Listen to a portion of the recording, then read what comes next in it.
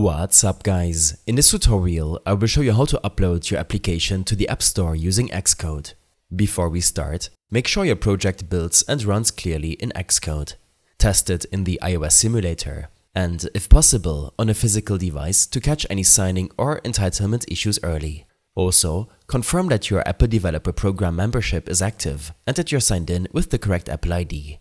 In Xcode, click Xcode in the top left menu and open Settings. Go to the Accounts tab, add your Apple ID if it's not already there, and select your team. Click Manage Certificates and ensure you have an Apple distribution certificate available. If you don't see it, create one here so Xcode can sign release builds correctly. Close Settings and select your app target in the Project Navigator. Open the Signing and Capabilities tab. Set Team to your Apple ID team, enable Automatically Manage Signing, and confirm that the bundle identifier is unique to your app. If you see a conflict, slightly modify the identifier so it does not match any existing app in your account. Switch to the General tab. Verify that the bundle identifier matches what you set under Signing and Capabilities. Choose the correct app category and set a concise display name. This is the label that appears under the app icon on users' devices and can differ from the App Store name. And select the minimum deployment iOS version you intend to support. If you are resubmitting, increment your version and/or build number so that the upload is accepted. Next, confirm your app icon configuration. In App Icons, make sure the app icon is set to App Icon.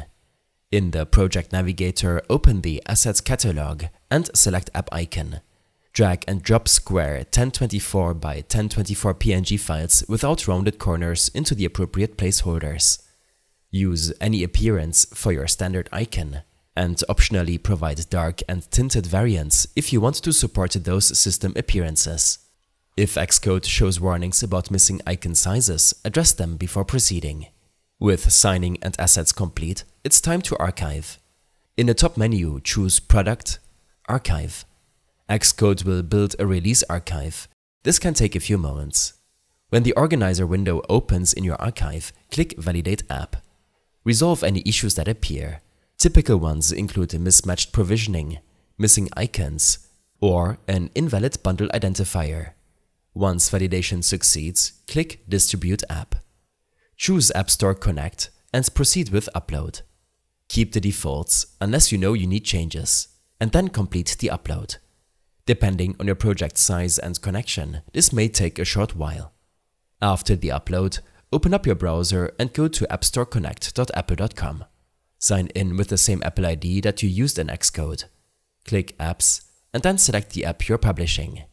If this is your first release of this app, make sure the App Store listing exists with the correct platform, name, primary language, bundle ID and SKU. In the App Store listing, complete the metadata for your new version. Provide your app's name and subtitle, a clear and helpful description, and comma-separated keywords. Add your support URL and optionally a marketing URL if you have a landing page. Write a short promotional text that highlights what's new or unique. This can be updated without a full app release. Upload your preview screenshots. You can include up to 10 per device size. Be sure to provide images for each required device class your app supports. For example, 6.7-inch and 6.1-inch iPhones, and iPad sizes if your app is universal. Open the App Information section and verify your bundle ID and categories. Then complete the age rating questionnaire by answering questions about features such as parental controls, web access, user-generated content, medical or wellness content, sexual or violent content, chance-based activities, and whether the app is directed to children. Answer honestly. The rating shown to users depends on this. Go to App Privacy, paste your privacy policy URL, and accurately disclose data collection practices. If you don't collect any data at all, you can indicate that, but be precise. Many apps at least transmit crash logs or analytics through third-party SDKs. Save your changes for each localization your app supports. Next, open Pricing and Availability. Choose your price tier, or free if applicable, and confirm availability regions.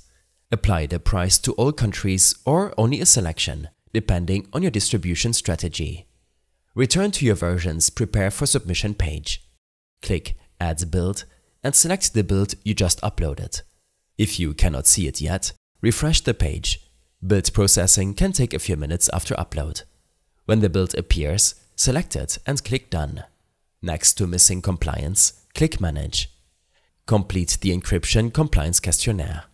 If your app does not implement or use encryption beyond standard system frameworks and you do not encrypt or store user data yourself, you can choose the option that indicates none of the listed algorithms apply. Save your selection. Provide reviewer contact information, including a phone number and email, and add notes for the reviewer. This is a great place to include demo account credentials, special steps to access features, or anything that speeds up review. If your app uses in-app purchases or subscriptions, configure them in the In-App Purchases section. Create each product with a unique product ID. Choose the type, whether consumable, non-consumable, auto-renewable subscription, and so on. Set localized display names and descriptions. Assign pricing, and upload a review screenshot for each product. Make sure to submit the in-app purchases for review so Apple can approve them alongside your app. Otherwise, review will be blocked. Double-check all localizations. At the top right of the page, switch languages to provide localized metadata, a name, subtitle, description, keywords, screenshots, and privacy policy links where applicable. Note that some countries require additional fields. For example, simplified Chinese often requires a marketing URL. Review the entire submission checklist. When every section is marked complete and your build is attached, click Add for Review, and then click Submit to App Review. If anything is missing, App Store Connect will prompt you to fix before submission. You can monitor the status of your build and address any feedback Apple provides during the review process. If the archive or upload process fails in Xcode, common fixes include incrementing the build number, cleaning the build folder, ensuring automatic signing is enabled, confirming that the bundle identifier matches exactly, and verifying that your distribution certificate and provisioning profile are valid. For missing screenshots or metadata errors in App Store Connect, revisit the relevant section, make the change, and save before submitting. I hope this helped you out. Leave a comment if you have any questions, and see you in the next one.